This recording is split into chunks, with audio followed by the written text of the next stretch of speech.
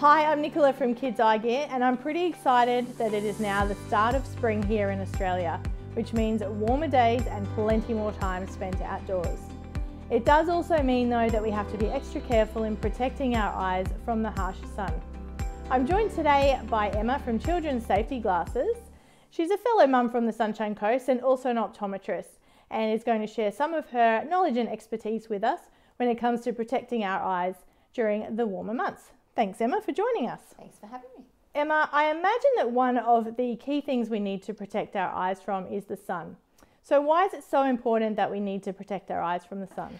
UV damage to eyes can lead to all sorts of nasty things. So the most common one is cataracts, also pterygium. So you may have seen, you know, the sclera starting to grow over the cornea, so that white bit starts to grow. My husband has that.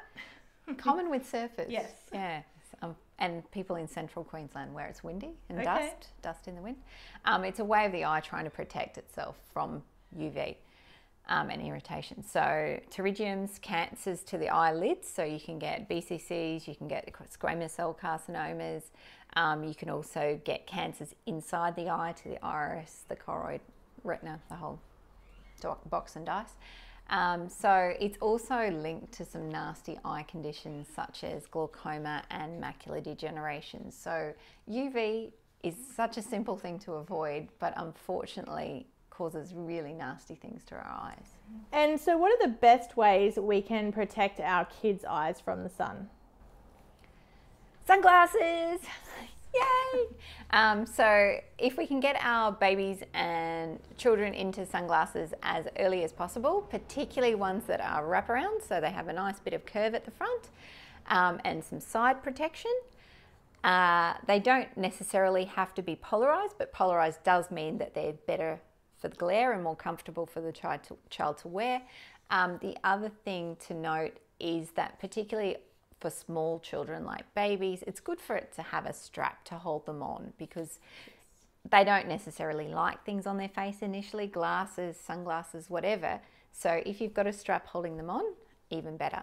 A hat is also, a broad brim hat is really good, because we all know that, you know, we could be wearing sunnies this way, but unfortunately if the sun is directly above, there's still light that's going to come that your sunnies can't protect you from. Sure. So that's two simple things we can do.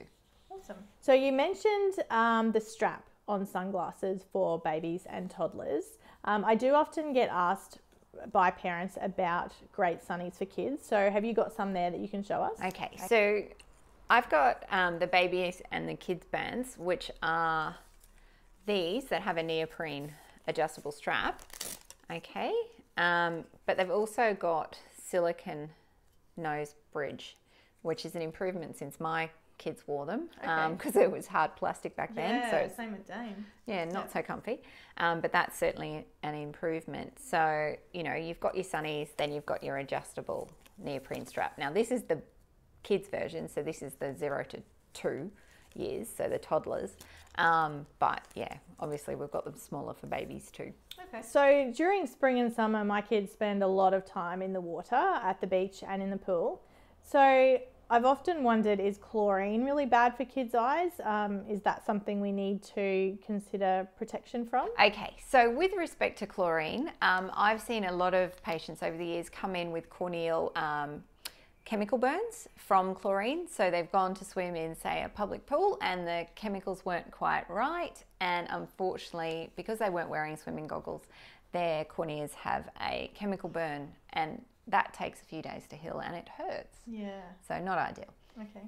So wearing swimming goggles is a good thing. I personally prefer swimming goggles that sit outside the eye socket, because you'll find when children, you know, like to have them on really tight, when they pull them off, they get those big red marks around their eyes. And sometimes, I've seen this in adults, I haven't seen this in kids, but they cause some subconjunctival hemorrhages, so little bleeds in the white bit of the eye.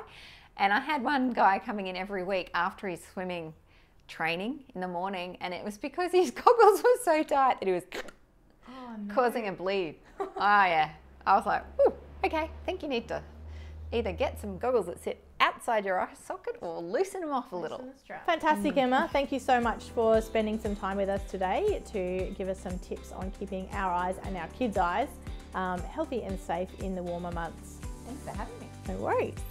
You can find Emma at childrensafetyglasses.com.au, and for more information on kids' eye health, safety and vision, head to kidseyegear.com.au. Thanks so much.